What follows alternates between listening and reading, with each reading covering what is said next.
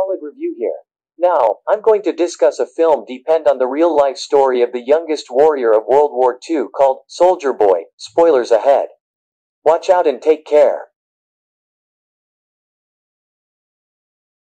The video begins in Russia where a family of 3 sit by the lake, enjoying their time. The youngest of them, Sergei Alyoshkov, boasts to his elder brother and mother about him being on top of a tree, when suddenly, a German fighter jets fly overhead. The mother asks her kids to quickly hide in the bushes, but the 6-year-old claims he is not scared and strikes the jet with a slingshot. To everyone's surprise, he manages to hit the jets and explode them. But when he looks around, his family is gone. Sergei wakes up frightened from the dream and calls for his mother.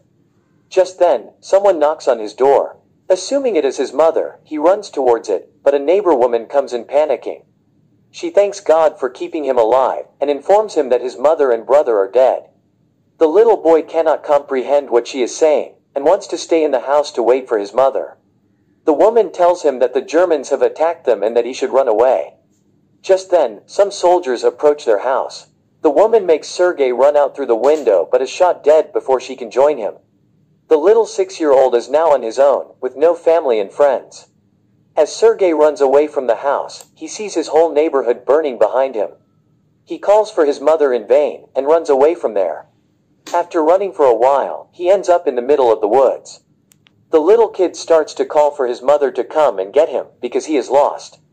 That night, he stays in the jungle. The following morning, we see him drink water from a river, when the enemy soldiers approach his way. Sergei, knowing that they are dangerous, quickly hides inside a startled when a snake comes nearby, but doesn't utter a word or run away. Sergei is more scared of the soldiers than of the snake. The soldiers eat by the river and go away, after which Sergei takes their leftover food and devours it for the night. However, by the end of the day, the little boy is exhausted. He hasn't had a proper meal in 2 days and has been walking with. He falls down as he limps but doesn't stop walking. While on his way, he sees wild berries and devours them. But just then, an explosion occurs behind him, taking him by surprise. The boy gets dizzy, and starts to hallucinate someone coming behind him. However, even in such conditions, he stands brave and tells the person he has a rifle and is not scared.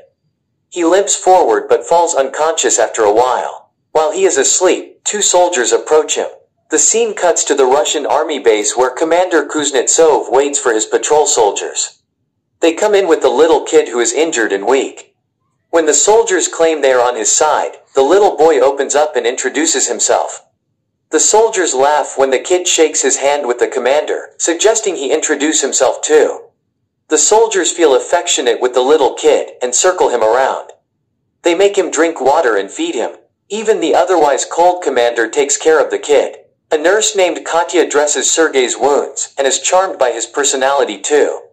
The kid asks her to draw a tank on his wounds, because he wants to be a soldier when he grows up. Even the injured soldiers talk to the kid, and feel lighter. Sergei is fascinated with the commander's gun and his badge. The commander too answers all the little boy's questions and lets him play with his honorary pistol after taking the bullets out. Sergei shows him the tank drawn on his stomach, and boasts about being a soldier himself. The boy is healing very quickly. The nurse Katya asks the commander to let the boy stay with the battalion, but he disagrees, claiming that it won't be safe. He wants to send Sergei to an orphanage. The soldiers spend all their free time with Sergei. He is visited by many throughout the day. They bring him food sent by their families from afar, and even let him play with their binoculars. One day, a soldier goes to the commander to ask him to let the boy stay with the battalion. The soldiers have grown a close connection with the kid, and think of him as their own. His presence takes the weight of war off their chest. However, the commander is adamant about sending the boy to the orphanage, for Hisef war off their chest. Own safety. The following day, the enemies attack, and many soldiers are hurt. A vehicle comes to fetch Sergei to take him to the orphanage. The commander breaks the news to the kid, and gives him a wooden honorary pistol as a gift. The boy in turn hugs him, claiming that he is scared for the commander's safety. The commander melts in his embrace, and changes his mind. He asks Sergei to stay with the soldiers as his son. That night, the soldiers look for little soldier clothes for the little boy. They are over the moon to have Sergei stay with them. The commander wakes Sergei up and gives him the clothes. He wears them and runs around, looking like a real soldier. The others start calling him their little soldier boy. As the kid runs around, the Germans launch an air attack on the battalion. The soldiers quickly take Sergei to a safe place and fight the others. The number of injured soldiers grows rapidly. Sergei wants to make himself useful, so he brings water to thirsty soldiers. One of them asks him to read a letter sent by his family because he has a bandage over his eyes. The little boy wants to help, but doesn't know how to read. He takes the letter and starts making up the things written on it, claiming that the soldier's cow is safe back home. When the soldier says he doesn't have a cow, the others tell him to go along with the story and laugh. He reads everyone else's letters in the same fashion and cheers them up. In the following scene, we see Katya and the commander talking. The two seem to be attracted to each other, but do not confess their feelings. Later, Sergei tells the commander that he is of the orderly position in the battalion and starts introducing himself as one. However, the boy then sees one of the soldiers' station destroyed from the attack. The commander teaches him to take his hat off to pay respect to the dead soldier. The next day, he insists the commander give him a mission and is given a task to distribute the letters among the soldiers. He completes his task efficiently and even makes the soldiers dance for him. The following day, Sergei goes a little far from the base with his binoculars. As he is playing with it, he sees someone's leg moving from inside a haystack. He rushes back to the battalion and tells the soldiers about his findings. The soldiers are skeptical, but go with the boy anyway. When they reach near the haystack, they are alerted to see two German spies hiding underneath. The spies are arrested, and the kid is praised for his intelligence. That night, the commander shows Sergei the legal papers for his adoption. He is now officially the kid's father. Sergei knows of the commander's feelings for Katya, so, to repay his kindness, he takes him to confess to her. But the two see her talking to a different man, and wrongfully assume she is interested in someone else. The base is attacked by the Germans again. This time, Sergei helps the soldiers with all his might, by supplying ammunition to the soldiers in the front line. But the soldiers there command him to go back to the shed because it is too dangerous outside.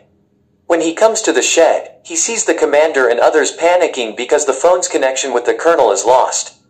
A soldier is sent to fix the broken wires. Sergei follows the soldier and sees he has been fatally wounded. He asks the dying soldier how he can fix the wires, and does it himself. The connection comes back and more troops are called. The 6-year-old saves everyone's life. Later, we see the commander and Katya talking by the river. The commander finally confesses his love for her and asks her to be Sergei's mother. Katya is over the moon, but before she can say anything, a soldier approaches them and gives the commander a letter, saying they have been dispatched from the base. The following day, all the soldiers leave for their new base along with Sergei. However, on their way, they come across a minefield that blows off some of their vehicles. The commander is hurt while the group's orderly, who Sergei was close with, dies in the explosion. He cries and hugs the commander. They carry the injured ones with them and continue their journey to their new base. When they finally reach the other base, they meet the commander's leader, the general. He too is impressed by the kid's ambition, and congratulates the commander for having such a smart kid. The following day, their division is awarded a guard's banner, and so is the boy. He promises to save his country when the general gives him his badge. One night, their base is attacked brutally, and the commander is trapped under the ruins. Sergei cries for his father and tries to save him. He calls the other soldiers, who finally bring the commander out. The next day, Sergei approaches an injured commander. His hands were hurt while trying to save the commander. The kid is now an inseparable part of the team. He doesn't have a family beside them, and moves wherever they go in the war. The movie ends as the regiment is seen moving to another base. A voice in the background narrates that he even took part in the Stalingrad battle, and reached Poland with the soldiers. He is currently known as the world's youngest soldier ever, and the legendary story of his bravery is now spread for the whole world to hear. Subscribe for more videos like this, turn on notifications, and leave a like to help the channel out. Thank you for watching.